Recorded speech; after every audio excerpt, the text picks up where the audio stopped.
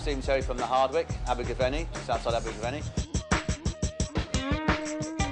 Well, Hardwick's all about just a good, honest delivery of quality food.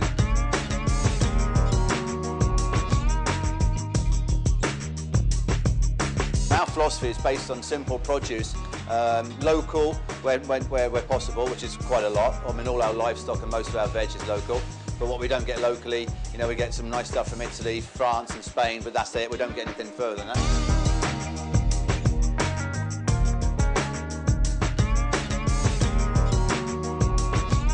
At the end of the day, it's Ron Seal cooking. It does what it says on the menu.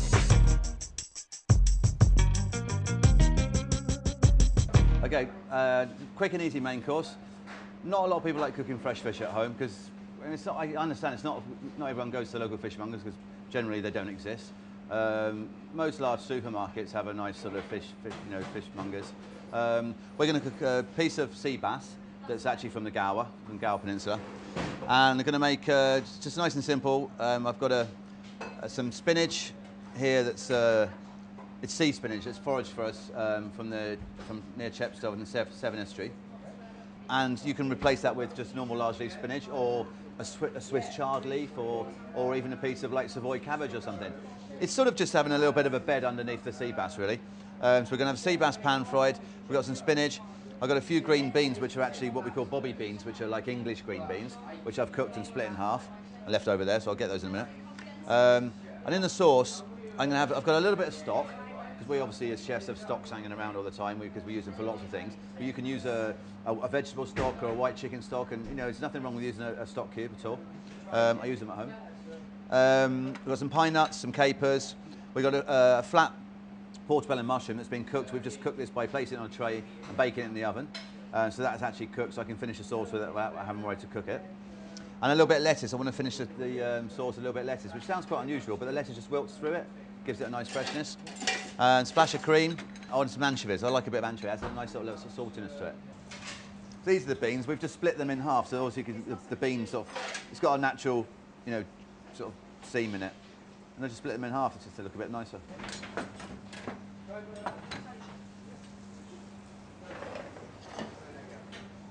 Right. Bit of oil.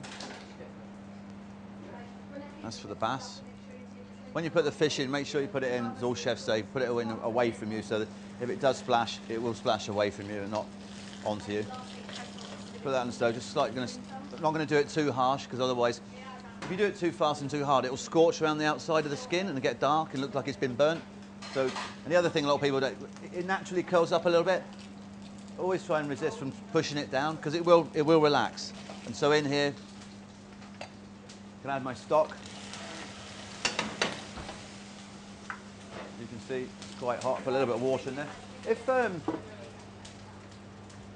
the pan is quite hot and something starts to reduce too quickly, add some water because all the water will do is evaporate anyway. So it just gives you more time. You know, so you just stay in control of the dish. You know, slice the mushroom up. Sorry, Nick.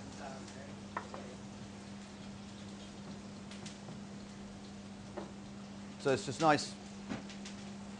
Just go in there like that. My capers and my pine nuts, I'll add those in now. Thank you very much.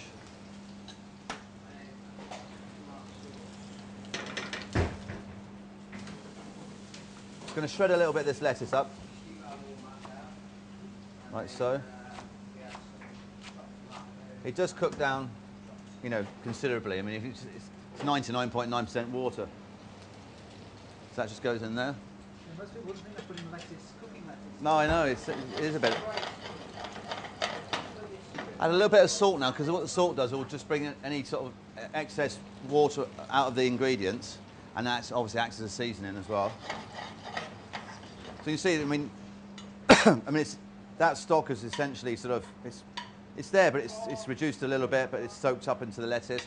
We'll add a splash of cream. It's not a massively wet sauce, it's just something to keep it all nice and moist. And you have a look at the sea bass now.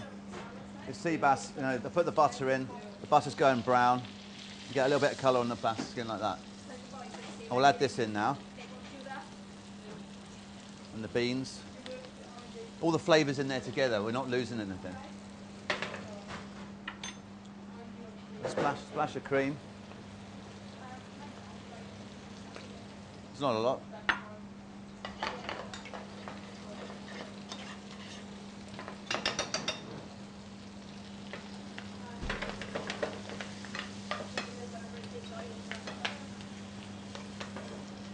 A little bit of seasoning on the greens, which is here.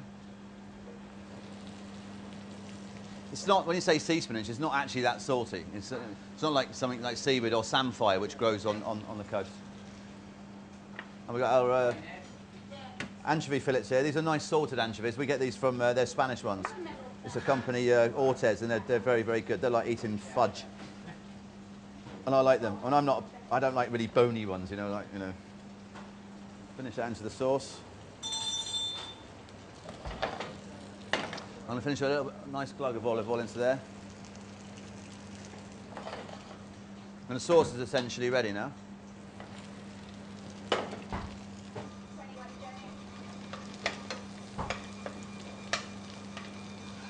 Fish is about a minute away. Let's grab a plate and we'll plate up.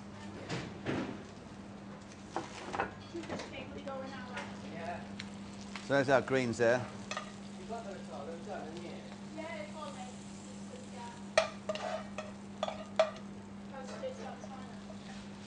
I can just demonstrate to our viewers who are probably a little bit nervous about how do I know it's cooked? That's the big thing about cooking fresh fish. Best thing to do is take a toothpick and pass the toothpick just into the top of the fish. And if it offers any resistance, then you know there's a little bit of fish that's not cooked. Just needs another sort of 30 seconds on the skin side.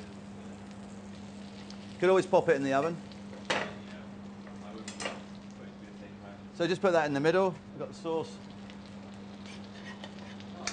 A splash